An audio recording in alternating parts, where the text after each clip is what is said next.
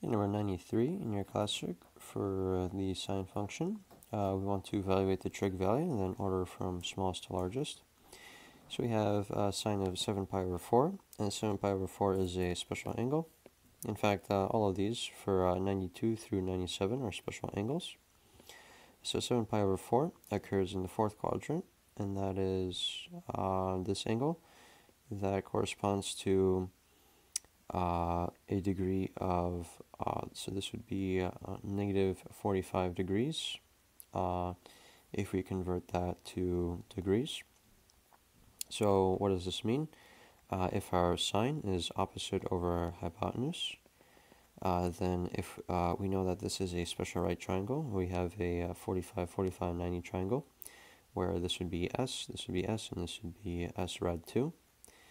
If our hypotenuse, our S rad 2, we set as 1, because it is a unit circle, then we know that S is going to be equal to 1 over rad 2, which is square root of 2 over 2. So our side lengths are equal to square root of 2 over 2.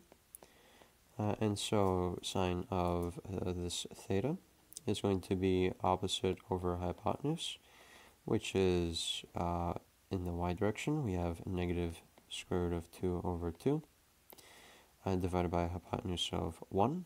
So our sine of 7 pi over 4 is equal to negative square root of 2 over 2.